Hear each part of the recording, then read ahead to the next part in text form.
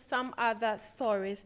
Legal practitioner and member of the Convention's People Party, Openin Kwame Jantua, has explained that Parliament, Ministry of Finance and Attorney General has failed Ghanaians. He stated this on Breakfast Live Morning Show with the host, Koko Lumo. We need more powers. Also, should we get the Attorney General, rather, should we divert our attention to the Attorney General to prosecute the people so that it could serve as some deterrence?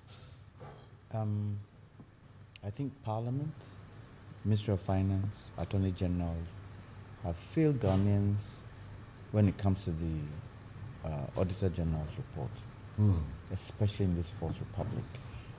Have you heard results of any of the Auditor General's reports in terms of them back or even prosecution? Maybe it's done, but we the people don't hear.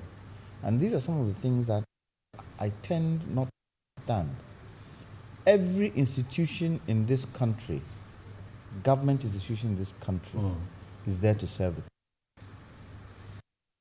Responsibility to communicate with the people they are doing with things like this, but who does? The Finance Committee in Parliament, they take the Auditor General's report, they go through it, and they proffer sanctions, don't they? It's their responsibility, right? What happens? So they failed us.